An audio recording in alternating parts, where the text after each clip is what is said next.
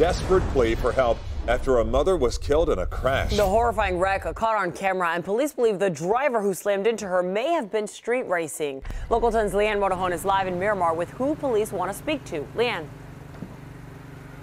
Well, that driver insists to police that this had nothing to do with street racing, but investigators have their doubts.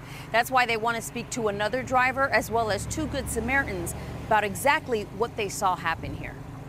She just left work driving, alive and well, and someone just took her life, took her away from us. It's not easy.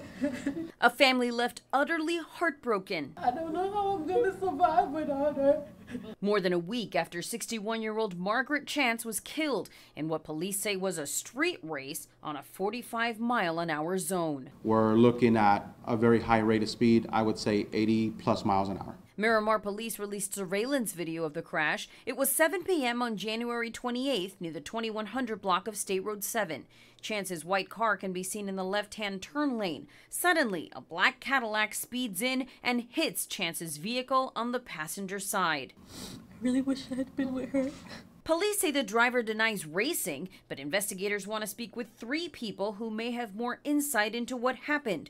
The driver of another car seen speeding, then making a U-turn before getting to the crash scene, and 2 Good Samaritans who rushed in to help. We're looking for the other vehicle, if anybody has information on that vehicle or that driver, and also if those witnesses would come forth. Just please come forward. That's the least you could do. If you have any information on that driver or those 2 Good Samaritans, or perhaps that's you, maybe you're out there watching right now, go ahead and call Hollywood Police. You can also call Broward Crime Stoppers at 954-493-TIPS.